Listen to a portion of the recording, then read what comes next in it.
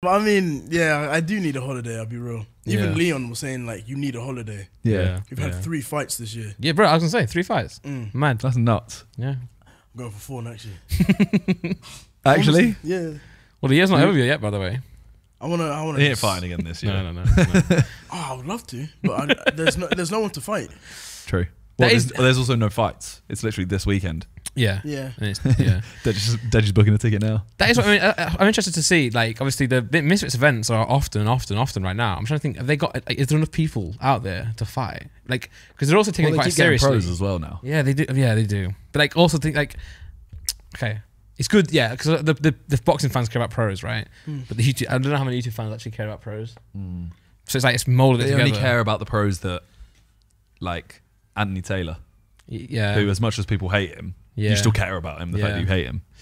Whereas ones who just turn up, fight and leave, even if they're all right, like they're decent, I don't care. I guess if they keep mixing like pros with like influencer fighters, hopefully one day they'll actually get like closer and closer to the skill gap. Yeah, you'd hope. People get good. I mean, Jake, like in all fairness, Jake has got good. He's actually got good. Yeah. He just kept at it. Give got really good, you know. You're getting really good now.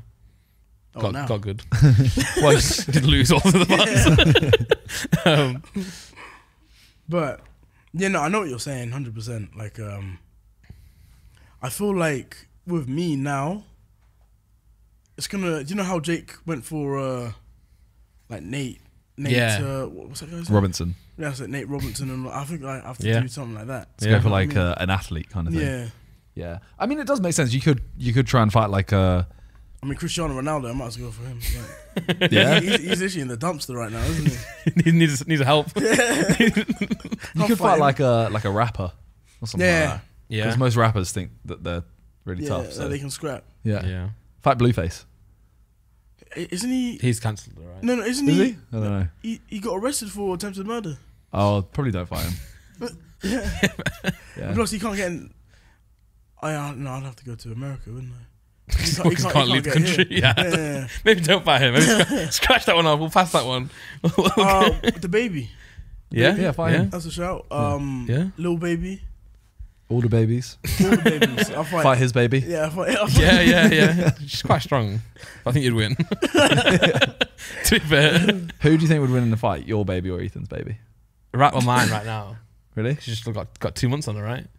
Like when they're this young, like there's a lot of difference. The older they get, the less differences. But I'm talking, you both just hold your baby out like this, and they just do the. I'd have to. Who first one to cry loses. Oh, that's difficult. I think my baby would she's got long nails often, so sometimes she scratches her own face. So I have to see what Ethan's daughter's nails are saying. Ethan said she has big hands. Maybe she like hammers win. hitting her. They need to like West Ham. Yeah. I need to make them meet.